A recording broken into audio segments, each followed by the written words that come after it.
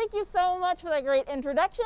All right, so I am Lecky. I am with Libertytown Arts Workshop, and I am here to give you a tour of how the plates for your hors d'oeuvres got made for Downtown Affair, done by Main Street. So without further ado, I'm going to take you into our little elf's workshop, walk you through the whole process.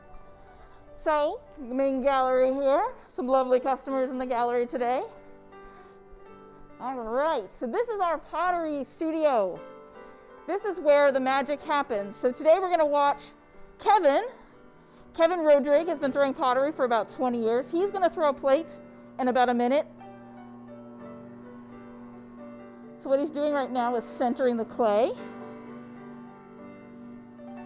pushing a hole down the center of it to open it up, to create a little rim.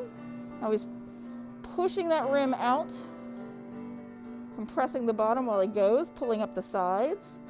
Now, it goes from a bowl to a plate, flattening out the sides into a saucer shape. Super quick, super fast. He makes it look easy. Took him 20 years to get here, guys.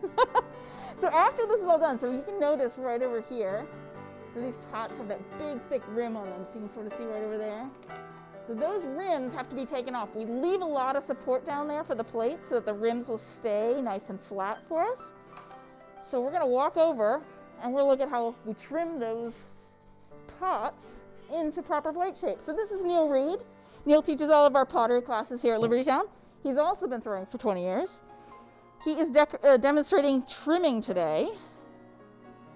So Neal's taking off the excess clay. Isn't that like the most satisfying thing you've ever seen in your life?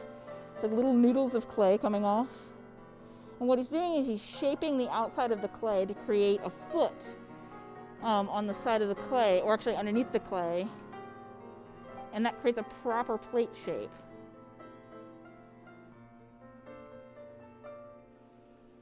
Defining the foot edge, and then he's going to work from the center to kind of carve out all that excess clay.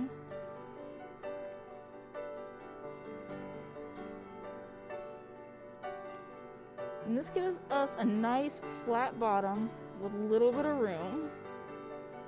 You can see here, we got this little foot shape right here. This is the foot of the plate. Awesome. Thanks, Neal. So that gives us the opportunity to do the next step. I'm going to come around you on this side.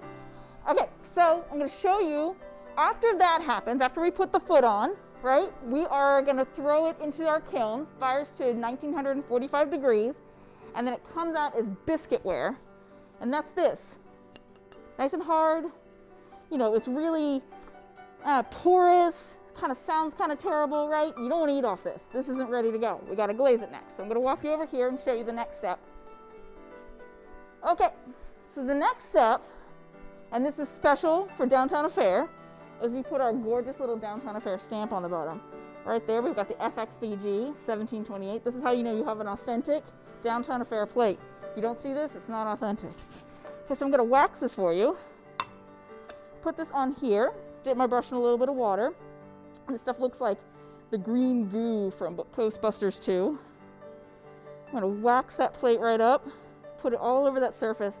This helps us resist the glaze, so we can just dip these in. It's a lot faster than brushing glaze on. So that one's all ready to go, but I've got one sitting on the side over here, ready for us. Ooh, right over here. And this one I'm going to dip for you guys. So we use white fluff. That's the glaze that you have on your plates. It's called white fluff. If you want anything else made in that, that's the color to request. We're going to stir this up really well.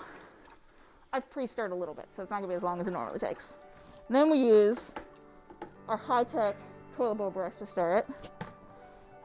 We grab our tongs, grab our plate, dip it in, count 1, 2, give it a little shake.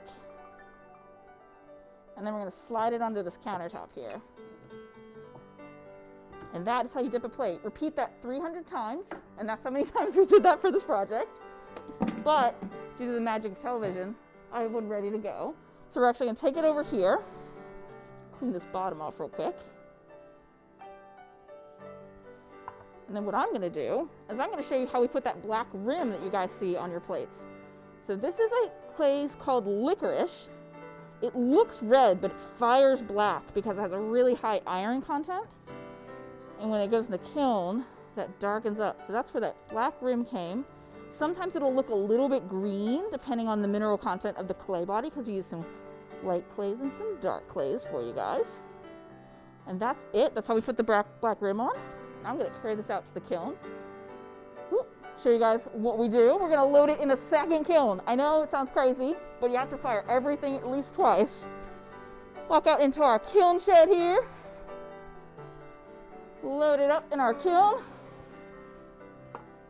We fire this one up to 2200 degrees. And then, again, magic of television. A kiln full of pots are all done for you. So these are the gorgeous Main Street pots. You can see the black rim on there, the white glaze, and the beautiful 1728 stamp on the bottom. And that is how a pot made. It only takes 2 to 3 weeks, you know, just a simple process to make a simple pot.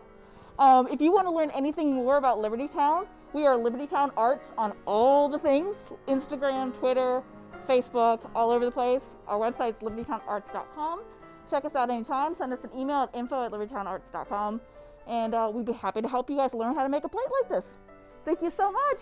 Happy eating.